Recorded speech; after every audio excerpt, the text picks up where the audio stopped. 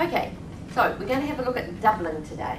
So this is now just an easier way of blending letters together. So you had your word endings, your ang, ing, ong, ang, ingle, ang, ing, ong, unk, the nch, the ents, what else do we have? Ment and shun, and ever. So ever? Yeah. So they were all your word endings or suffixes. So forgetting about those now, we're going to go back to our letters and we're blending some letters together.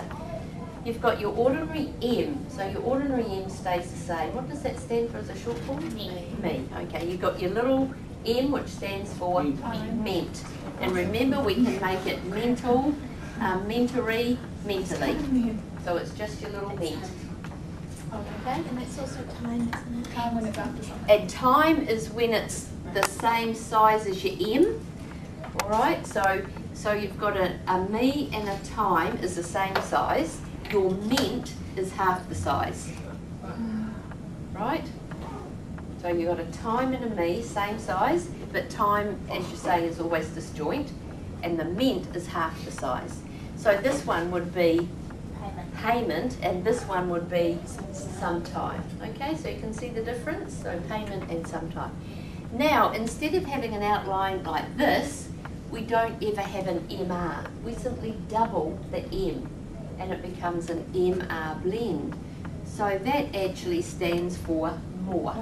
So if you learn the short form, it makes it easy because then you actually remember that it's an MR. Right? So that's more. So if I do this, that would say some, wouldn't it? Some. So when I double it, that's going to be what? Summer. Or it could be some more, yes. But yes, summer. So remember with your mers, or any of your words, you already know the root word and you're now just going to double it. So it's not like it's new learning because you're just going to add an R. So you actually know some. So now it's just summer. So you already know roll, and now it will be roller. So you're just adding on to it. Okay, we've got our little L, and now we double it, and that becomes lur, L-R.